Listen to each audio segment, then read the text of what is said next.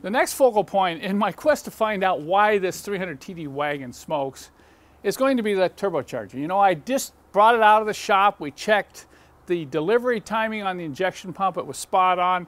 I checked the timing marks for the camshaft. They were okay. Valves were okay. So it's now on to the turbocharger. I have put this gauge on. See, this is our little turbo test kit.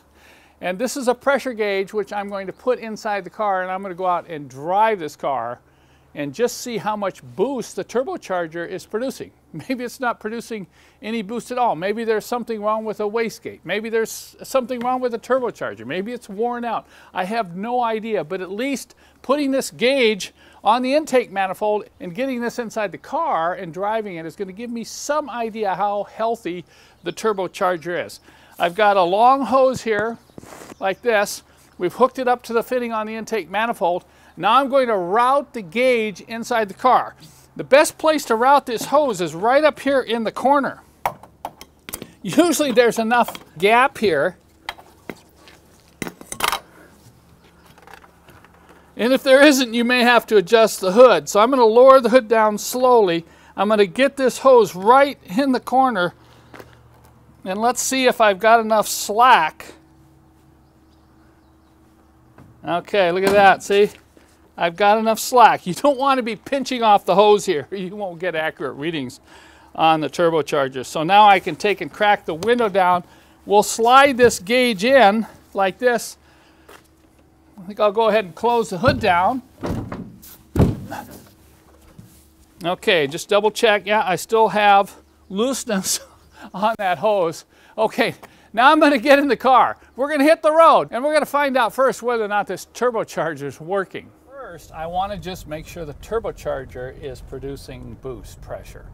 If it's not, then I got to tackle the turbo. But if the turbo is working okay, and I'm getting at least 8 or 9 psi of boost under load, I can go ahead then and go after the overboost circuit and the ALDA along with the banjo bolt that can often get plugged that gives positive pressure to the ALDA. I'm going to stomp on it. Okay, watch the gauge going right up to 9 psi, but I'm not getting any power. The thing feels like I'm dragging an anchor out here. Okay, now when I make this turn, I'm going to go ahead and floor it, and once again, it's just not kicking into gear like a turbocharger should. Okay, it's floored right now. See the delay in which the power comes on? But look at the boost gauge right there. Okay, I'm right at 8. Now I'm going to back it off, and I'm going to floor it. Okay, right up to 8, 8.5. Okay, so it looks like the turbocharger is producing adequate boost, but why is this engine such a dog? Just for fun, I just stopped the car and got out and plugged up the vacuum line going to the EGR, and I want to see if there's any difference in our maximum boost that we're getting out of the turbo. Okay, let's accelerate. Watch the gauge. No, not much difference. It's right about 8. There's 9. And we got 9. So it's coming right up to 9. That's about maximum. So we're not seeing very much difference with the EGR either plugged in or unplugged. I'm also concerned about that switch on the firewall that will cut off the pressure to the ALDA in case of an overboost situation. So I went ahead and bypassed that switch just to see what would happen. And now, take a look at the gauge as I accelerate now.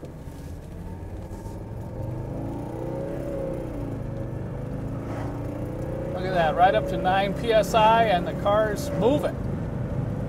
Oh boy, we got almost 10 psi.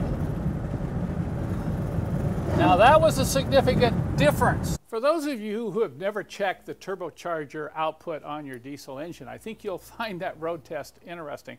It's not difficult to do this, by the way, and it really does narrow down the problem rather quickly.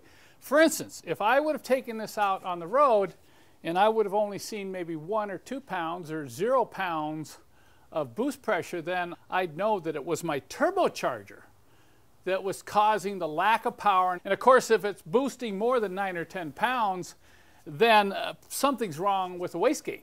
You know, the wastegate is not opening up, and you don't want to be over boosting the diesel engine. You'll damage it. So this is a real good test. It's something you can do very quickly. My kit comes with complete instructions on how to hook this up to your diesel engine. And I also have a manual that takes you through the process of troubleshooting why you're not getting enough boost, including opening up the wastegate and adjusting the wastegate internally so you can up the boost pressure. Sometimes if it's real low boost, it's just a matter of a worn out turbocharger. And we do have turbocharger overhaul kits on my website along with instructions so you can take that turbocharger off and rebuild it yourself.